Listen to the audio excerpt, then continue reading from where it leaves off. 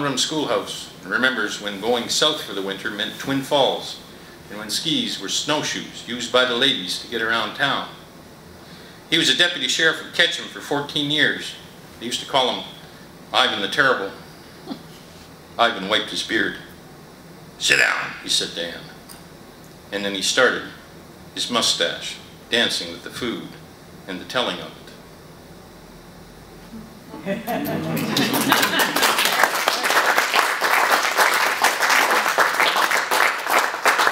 This book's still not bad, you know.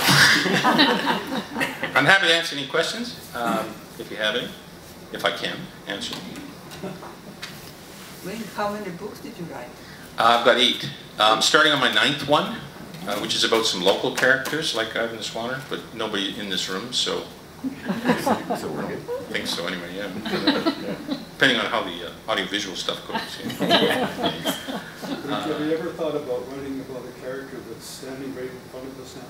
I've done that actually. So, yes. What's the name of the book? Well, it's a quadrilogy.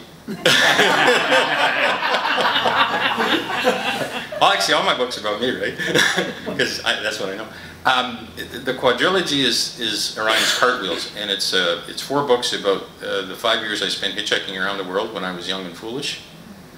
And you probably want to read that with a small nightlight, you know. It's a bit daunting.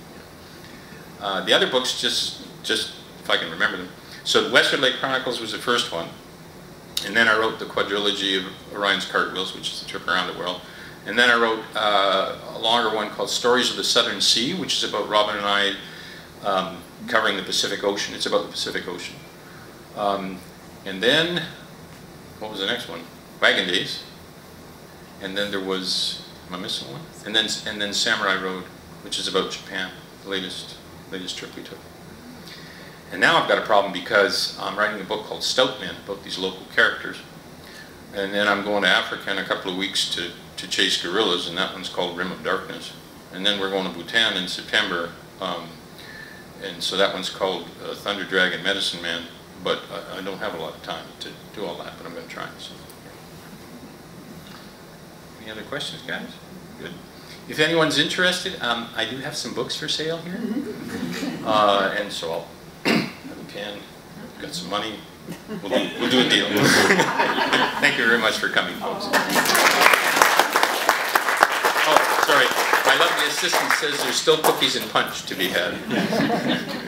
So, thanks very much.